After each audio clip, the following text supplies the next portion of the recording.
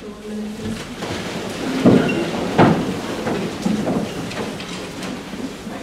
Close your eyes and take a deep breath with me in and out through your mouth.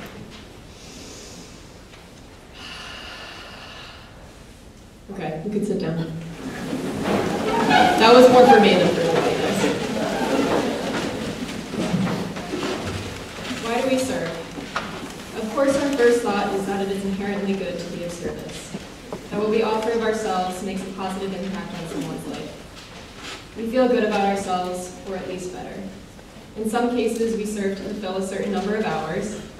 In other cases, we serve because we might want to travel. In all cases, we serve because of some impetus related to the self, as with all decisions we've ever made. In David Foster Wallace's address to the 2005 graduates of Kenyon College, he remarked on the innate tendencies of human self-centeredness when he said, "Everything in my own immediate experience supports my deep belief that I am the absolute center of the universe, the realest, most vivid, and important person in existence." We rarely talk about this sort of natural, basic self-centeredness because it's so socially repulsive, but it's pretty much the same for all of us deep down. It is our default setting, hardwired into our boards at birth. Think about it. There's no experience you've had that you are not the absolute center of. The world as you experience it is right there in front of you, or behind you, to the left or right of you, on your TV or your monitor or whatever. Other people's thoughts and feelings have to be communicated to you somehow, but your own are so immediate, urgent, and real. When we are of service, we attempt to temporarily step out of this hardwired self-centeredness and into mindfulness. When we do this, we can come face to face with the reality that perhaps contrasts the comfortable, sheltered reality we lead. These can be painful experiences that take days, weeks, or even years of reflecting to process. I'm still reflecting on my own experiences of service, specifically those that can be equated to our Kentucky trip. 2 years ago, I spent 2 months in LaPlante, South Dakota, on the Cheyenne River Sioux Reservation as an intern volunteer, managing their community garden and assisting with the daily summer camp and cooking meals for weekly volunteer groups that came to build homes and guide the camp. You may remember a representative from the nonprofit Simply Smiles who came to speak at Assembly last year. And you may also remember Grace and Beaulieu recalling their time volunteering there as well. I'm still processing with my time as a volunteer on the reservation then. While I feel that the summer camp for the children in that Lakota community was the highlight of some children's days, and that our community meals, garden workshops, and evening softball games were jovial distractions from difficult or sometimes toxic home lives, I still contemplate the impact of my presence there. I came, I helped, and I left. So did others, and so will others. I learned more about a culture and history than I could ever repay by gardening, cooking meals, building a home, or playing a game of basketball. Ivan Illich, a philosopher, Roman Catholic priest, and critic of general westernized culture, addressed the Conference on Inter-American Student Projects in Cuernavaca, Mexico in 1968. In this speech, later titled "To Hell with Good Intentions," Illich harshly criticized the white middle-class college students who were preparing to live in small villages in Mexico for months at a time as volunteers. I will read to you an excerpt from this speech now. The idea that every American has something to give and at all times may, can, and should give it explains why it occurred to students that they could help Mexicans develop by spending a few months in their villages. It is now high time to cure yourselves of this. You, like the values you carry, are the products of an American society of achievers and consumers with its two-party system, its universal schooling, and its family car affluence. You are ultimately, consciously or unconsciously, salesmen for a delusive ballot and the ideas of democracy, equal opportunity, and free enterprise among people who haven't the possibility of profiting from these. Next to money and guns, the third largest North American export is the US idealist, who turns up in every theater of the world. The teacher, the volunteer, the missionary, the community organizer, and the economic developer, the vacationing do-gooder. Ideally, these people define their role as service. It is profoundly damaging to yourselves when you define something that you want to do as good a sacrifice and help. Whoa. Illich clearly did not concern himself with diplomacy in this address. Now, of course, this sort of voluntourism, as they call it, completely contrasts the community service that we partake in here at Westover in Connecticut. Think of your participation in community service at Westover as individual, meaningful patches that contribute to the ornate fabric of our local community. Illich speaks to someone like myself, who moved on to college and in a place of privilege, traveled to communities that I was not a member of to do good. So why do I share this? because you may find yourself, as I did, taking your meaningful experiences from community service at Westover in this local community and moving on to larger and longer-term commitments of service. I share this not to discourage you from participating in community service of this sort, but rather to encourage you to take the time to reflect deeply when you do. Take the time to consider that you receive just as much as you give. You give 3 hours of sorting food at the food bank, and you receive the understanding of how families rely on meals provided by this service. You serve dinner at the shelter on Wednesdays, seeing some of the same faces you saw last term or last year, and you learn that homelessness is cyclical and can entrap you in its institutionalized cages for years, and it can happen to anyone. You give an afternoon of harvesting produce at the Abbey of Regina Laudis, and you learn that your stereotypes of these Benedictine women are completely wrong, and that their character, passion, and lives are as complex and visceral as your own. Your service is always repaid to you with interest in your own enlightenment. Lastly, I want to digress from the false notion that all those whom we serve are different than us. It is entirely possible, and even likely, that there is not a difference between those you are serving and yourself.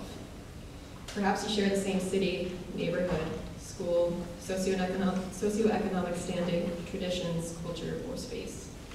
Perhaps you can fully empathize or identify with those you serve, and as a result, you work in solidarity. Maybe it isn't service at all, but work for justice and equity. Whatever your work may be, remain mindful that your community service can be best framed as service learning, for you too are reaping the benefits of the experience as you listen, hurt, yearn, rejoice, reflect, and grow. As the Jesuits say, your service will leave you ruined for life, no longer sheltered to or blind from the injustices of this world.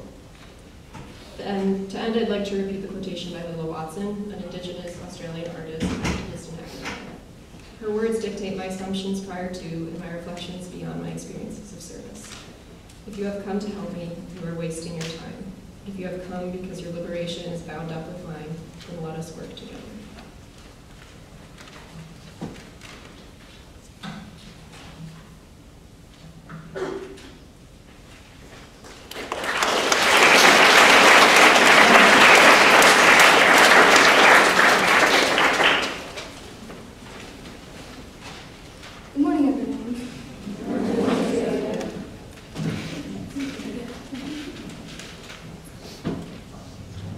My 2 years on the community service team, along with 2 trips for community service to Kentucky, have made me more aware of the suffering of those around me.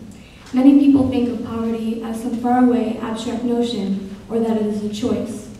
Some people fail to see the realities around them, even in their own towns. One does not need to get on a plane to experience the effects of poverty in some distant land. But its relation to you personally is not in question. Instead, the merit of community service is. The more personal inquiry is, when we are volunteering, do we help? Are we being helped? Or can it be both? In 2016, the United States Census estimated that about 45 million Americans were living below the poverty line. For a family of 4, that is an income of $24,000 or less. That is $66 per day for 4 people to live on, $16.50 per person per day to eat, clothe, and house themselves. That represents the thousands of families who live paycheck to paycheck, who do not know where their next meal is coming from, or when, or how, and who must agonize over decisions about education and basic living standards to stay alive. The reality of 45 million people living in poverty is hard to visualize. How about 1,000 people? That is the population of Annville, Kentucky, where the Westover Community Service Trip volunteers travel to each summer. Annville is located in Jackson County, which in 2014, the New York Times reported as one of the 10 worst counties in the United States to live in. Driving through Annville in our shiny white Westover embossed vans for the first time showed me just a glimpse at what first-hand poverty looks like. Cars and houses that are in need of repair, desolate trailer parks that dot the landscape, overgrown, weed-ridden lots, and few job opportunities within 20 miles. The fact is that 1,000 people living in poverty is still hard to imagine, even when driving through such an affected area. Let me make the number even smaller and more personal. 40 children, ages 3 to 15, who attend the camp where the Westover girls volunteer. These are 40 children with whom we have direct and personal contact. 40 children whose only meal may be the one provided by the camp. 40 children that ask with only innocent curiosity in their eyes, do you sleep in a bed or a bathtub? 40 children that ask, can I come home with you? But more importantly, these are 40 children that are still affected when we leave.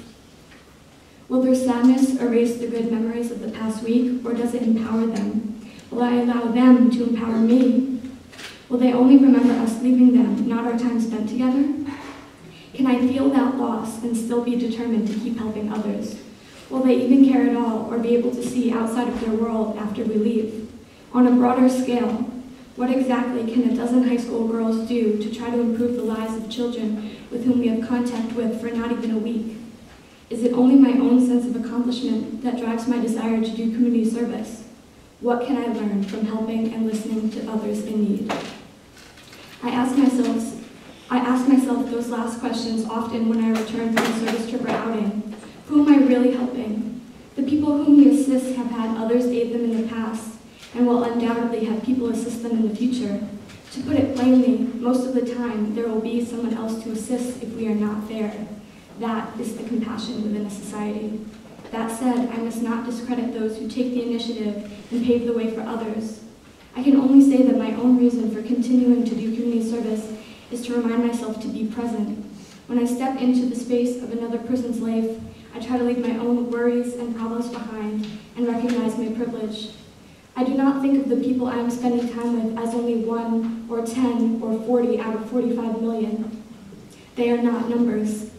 There are people with feelings who are struggling with being able to validate themselves because of statistics. They are Levi, Jesselyn, and Jake. They are building with Legos at Brass City Charter School and hot afternoons playing tag in Kentucky. I can only hope that they remember happy memories if they think of me, and that people can begin to understand the fact that selflessly caring about and connecting with another person is as possible as it is powerful. Thank you.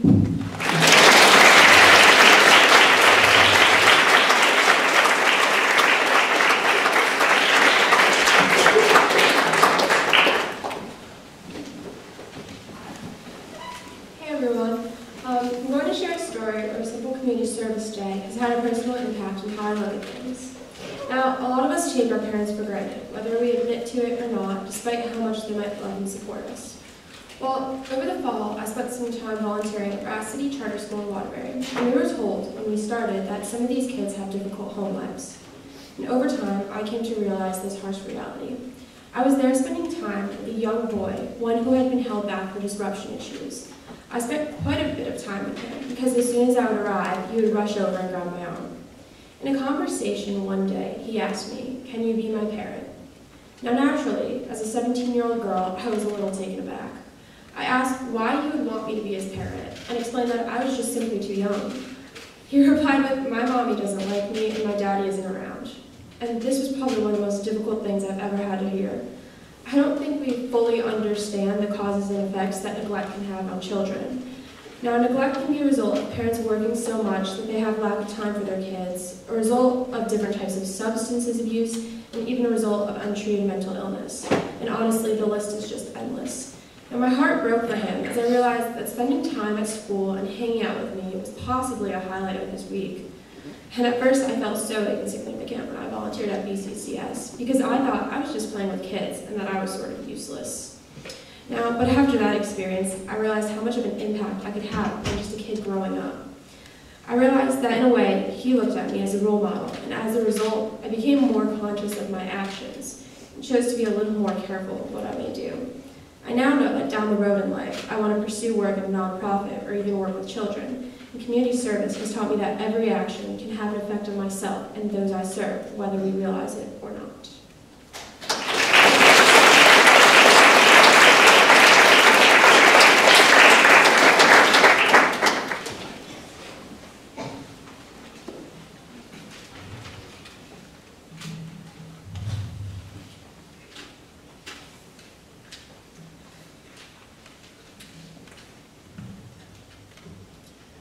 Okay, so I have to be honest here. I started the community service team junior year looking for a way to get out of sports, but I soon realized how touching and incredible the organizations and people are that we work with. Today I'd love to share a couple of my favorite stories about some of the countless beautiful souls that I've had the privilege to meet as part of the Westover Community Service team. I've been continually inspired by the open and loving nature of everyone that we have met during our time in the community. My favorite place to volunteer has always been Little Britches, a therapeutic horseback riding organization that works with children and young adults with special needs. If you've never heard of therapeutic horseback riding, its purpose is to contribute positively to the cognitive, physical, emotional, and social well-being of individuals with special needs. I met so many amazing and inspiring children during my time at Little Britches, but a particular child named Kevin will remain in my heart. My first year at Little Britches, he was very sweet and could always get us all laughing, but he'd often struggle focusing and staying motivated to complete the tasks at hand. When I returned the next year, Kevin had made such an incredible amount of progress that he was now one of the best riders at Little Britches. Kevin had the confidence and discipline of a professional while maintaining his charming personality. Kevin's humor and love of life was simply contagious, while his positivity and dedication always left me smiling after every lesson. Another beautiful soul I met during my time at Little Britches is Alice, the head coach. Alice took the tough love approach to working with the riders, but she had the biggest heart, and every rider knew that Alice had their back. She pushed every child to accomplish their goals while helping them gain confidence and determination. Alice knew that the deeper purpose of therapeutic horseback riding was not learning how to hold the reins in the right place or put your foot in the stirrup at the right angle, but instead helping these children realize that they're not limited or confined in any way by their disability, and that with spirit and tenacity, they have so much more potential than what society may try to tell them. Finally, I want to mention Christopher Sweeney's dedication to community service and how he has not only touched so many lives during his time as the community service director, but also how he has inspired so many Westover girls to understand the meaning of community service, and most importantly, to put our whole self into what we do. Christopher never missed a Wednesday team service outing, a day at Little Britches, a chance to pick up trash in Woodbury, or any other community service tradition. Christopher not only attended all of these trips, but he remained completely and totally present in the moment, connecting on a deeper level with every community we worked with, which I think is one of the best traits to have, because he has taught me that being present is really what service is all about. I would also like to thank Jill, who was the new community service team leader this year, for really pushing us all to think critically about our individual impact on the communities we serve and how we can stay humble. My time as part of the Westover Community Service team has definitely been one of my favorite parts of my time here, and the people I've met will most definitely remain in my heart forever.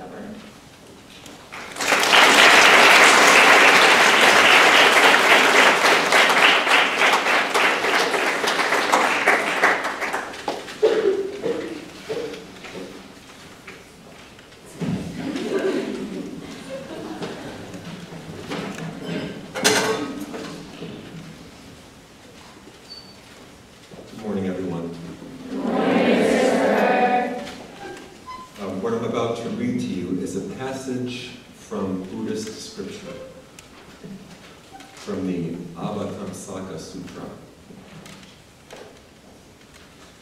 Far away in the heavenly abode of the great god Indra, there is a wonderful net that has been hung by some cunning artisan in such a manner that it stretches out infinitely in all directions.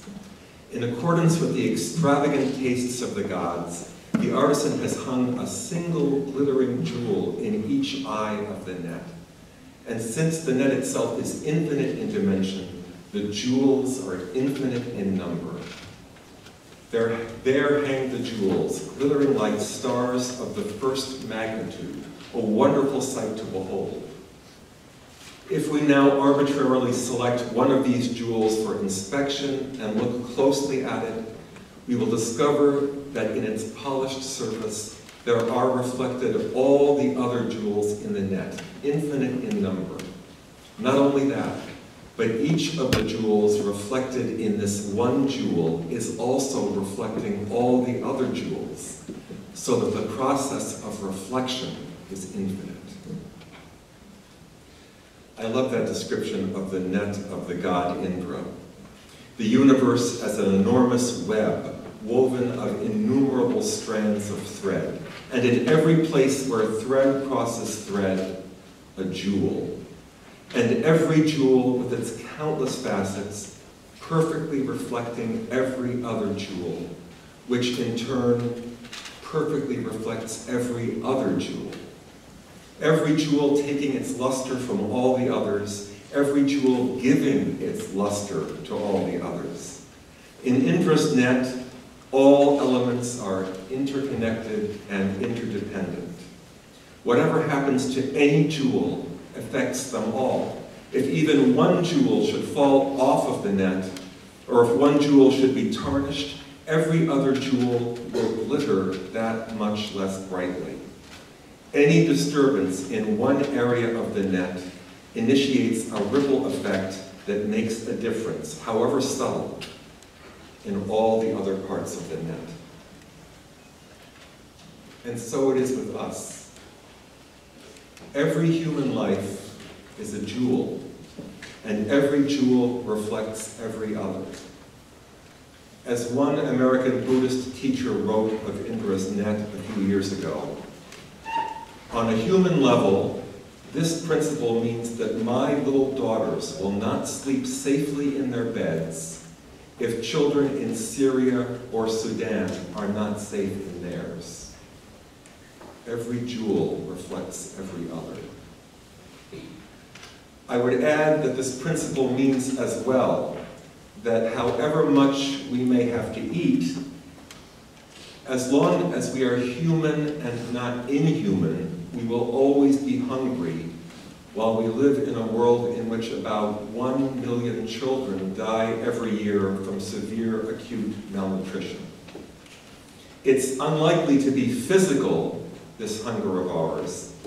It may not be a hunger we're even aware of, but it will gnaw at our spirit just the same. And living as we do in a world in which 130 million girls of school age are not in school, and so are particularly vulnerable to HIV/AIDS, to sexual exploitation and child trafficking, to poverty and hunger, because we share their humanity, we share their plight, no matter that we are all fortunate enough to be at school, and not just any school, but this one. And because we live in a world in which dozens of armed conflicts cost tens of thousands of lives every year, as long as we are human and not inhuman, our own lives will not be peaceful. Again, the violence we experience may not be physical, but because we are human, we will suffer in our spirit on account of the suffering of the victims of the war. We live in a country in which the richest 100 individuals have a greater share of wealth than the poorest 40 million households. And in a state with the highest per capita income in the nation, but with a capital city which ranks second of all cities in the nation in urban poverty. However comfortably we may live, we will live poorly as long as that kind of inequity and injustice persists. In Dr. Martin Luther King's words, we are caught in an inescapable network of mutuality, tied in a single garment of destiny. That's the lesson of Indra's net. Every life is a jewel, and every jewel reflects every other. Now for the good news. Every life is a jewel, and every jewel reflects every other. Just as any disturbance in one area of the net is felt in all the other parts, in the same way, any single local act of net mending will make a difference throughout the net. And when the smallest bit of tarnish is removed from any of the jewels in the net, all of the jewels glitter more brightly.